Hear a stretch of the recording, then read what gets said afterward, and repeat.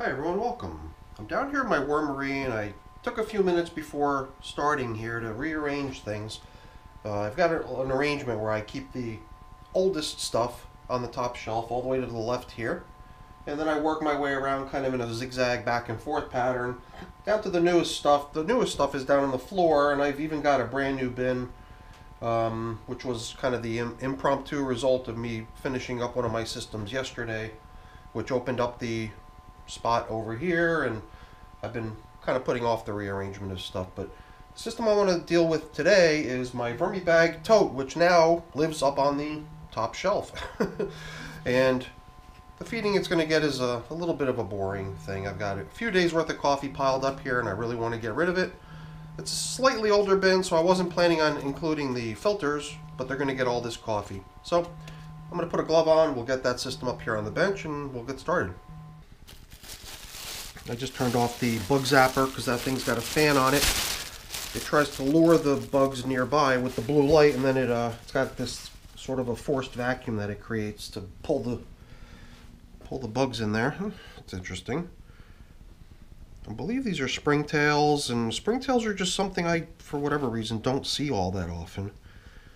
And I guess what they're doing here is I could see, the reason they've congregated is because I could see a dead worm here. I don't know if that's a second dead worm with, oddly enough, a cocoon, I think, mixed in right in the middle of it. At least that's what it looked like to me, although my vision's not as good as it could be. And then there's another similar little congregation over here. So it seems like we've got a couple cleanup crews out here getting rid of some dead worm carcasses. Something I know happens, you know, I mean, it's natural, right, for every being to eventually come to its end in this world, but kind of a bummer when you see it first thing when you pop open your worm bin. So now I didn't really even, I usually come down here with all kinds of stats and figures and whatnot, but I don't have anything like that offhand at the present time. So I'll probably end up including information about the bin's age and how many feedings it's had and everything in the description or in the title. But the way I remember it is probably nearing the point in time when it's going to receive one of its last feedings before we try to gear up the system for harvest. Because I think it's already in the teens. I think the system might have already had about 14 feedings. Usually I'll keep running a system until it's had about 15, 16, 17 feedings, and then just, I guess, in the interest of not overloading the capacity of the system. And then I'll start steering it towards harvest, which means no more fresh feedings. And that's part of the reason they're not getting the filters either, is because I don't want to see these big chunks of bedding remaining. I'd really rather have the worms focus on all the scraps of remaining little bits of bedding everywhere within the system. So one thing we didn't do last time was really check around the edges. I try to make a habit of, at least once in a while, checking the outer edges of my systems. Because in most systems I just dig a ditch in the middle, put the food in, and have a nice day. But especially in systems like this, where we've seen in the past instances of the material in the bin getting a little bit more airflow than it needs along the sides here, the material will get a little bit dry, although we've noticed that's been happening less and less. And I think even during one of our most recent check-ins, we noticed that there was virtually none present. But yeah, I guess there's a few dry chunks, but certainly nothing to write home about. Stuff you can just blend right in and get it back in the game. Material is really nice out here. Here and there I find a nice large chunk of residual bedding, piece of cardboard or something like that.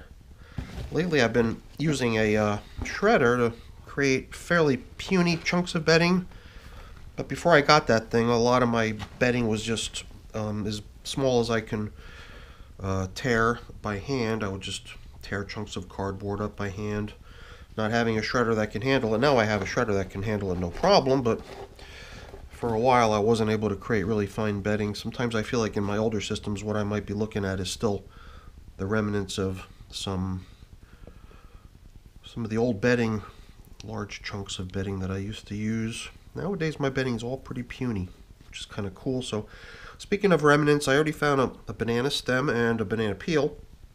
You might have noticed it too. And I guess that's because I did feed down the middle. We're just starting to traverse the middle of the bin here. I'm just going to carry on with the inspection of the outer edges. If I spot more dry stuff, I'm going to blend it in really quick. It almost feels like the stuff's too damp, oddly enough. Like I said, being a bag, and it has already demonstrated occurrences of allowing the moisture to escape. It does seem unusual that you would end up with material that might be even a little too damp.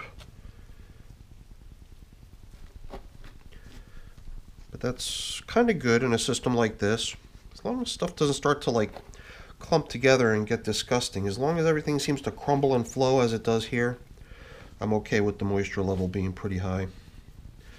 Although, I guess I probably should treat this as an indicator of possibly an opportunity to do away with the plastic covering of this system. Maybe go with something a little bit more, ventilated, something that allows for a little bit of airflow, maybe a piece of paper instead.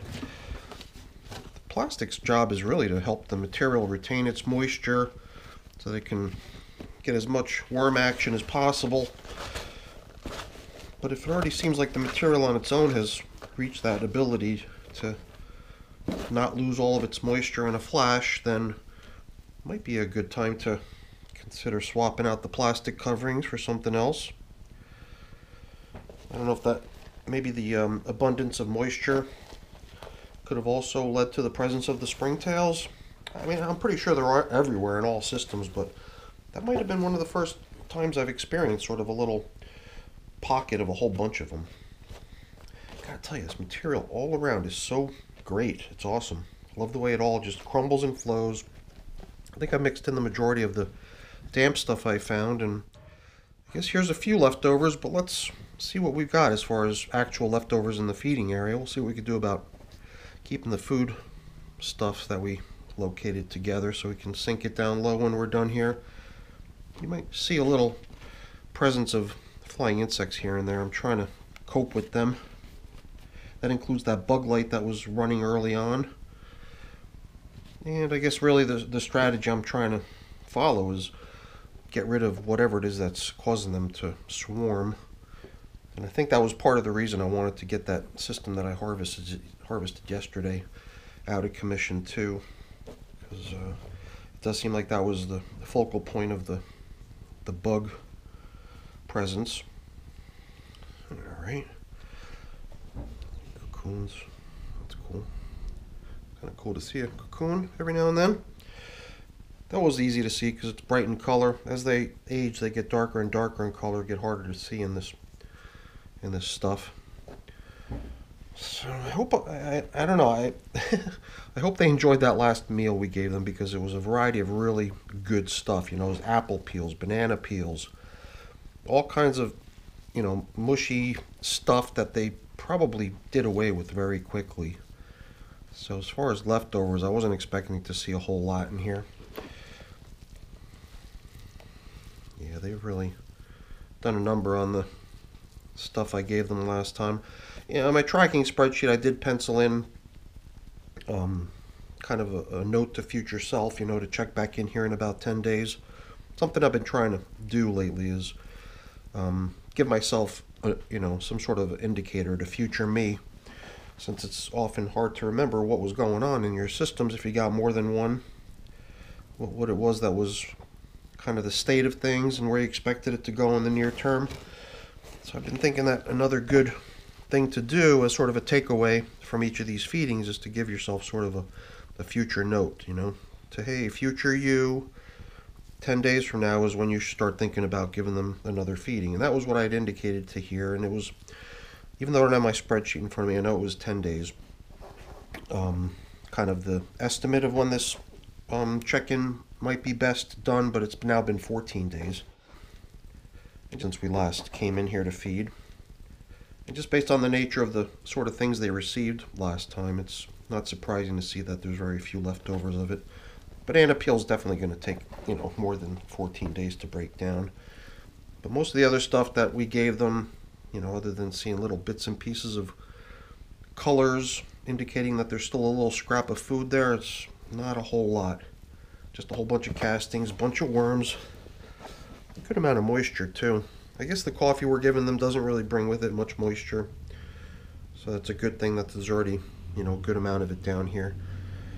And, maybe it is time to start thinking about gearing this thing up for harvest at some point. I like to do that by allowing the system to dry a little bit, kind of get the worms maybe feeling a little bit anxious for, finding themselves a more damp and moist place to be.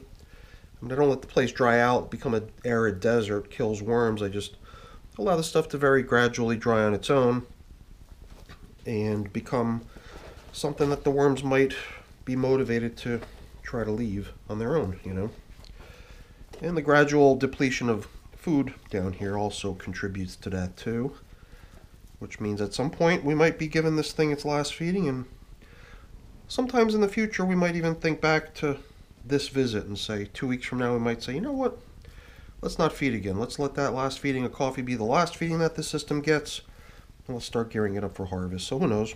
We've always got that option. But for now, we're going to be plopping in all the food I got for them, which is all this coffee, and I don't know, something I've been on lately is sort of a little kick to try to help the coffee get broken down rather than putting it in as just a big mound. I've been wanting to blend it in, with stuff. So maybe what we can do is just grab some of the stuff that's already down in the hole. Let's see if we can just do a whole filter here at a time, and then maybe blend in some of this stuff. I guess the nice thing about using this as food is I don't think it's going to be the sort of stuff that's going to attract passerby insects or, gain their interest. I don't think there's a whole lot of odor to it. I don't think, I don't know. I don't think it's anything to worry about, as opposed to maybe having like an old banana peel or who knows what, a piece of pumpkin sitting out on the surface. Those sort of things seem like they could really cause issues, but coffee I usually don't worry about from that point of view. And man, I don't even know if I've ever fed this much coffee at one time to any bin of mine. I think I've seen YouTube videos of worm farmers who pretty much fed certain bins of theirs exclusively coffee and nothing but. So I'm sure they'll be fine with it. I'm just a little worried about applying so much of it without any, decent amount of bedding, virtually no bedding, just kind of mixing it in with the existing stuff that's nearby.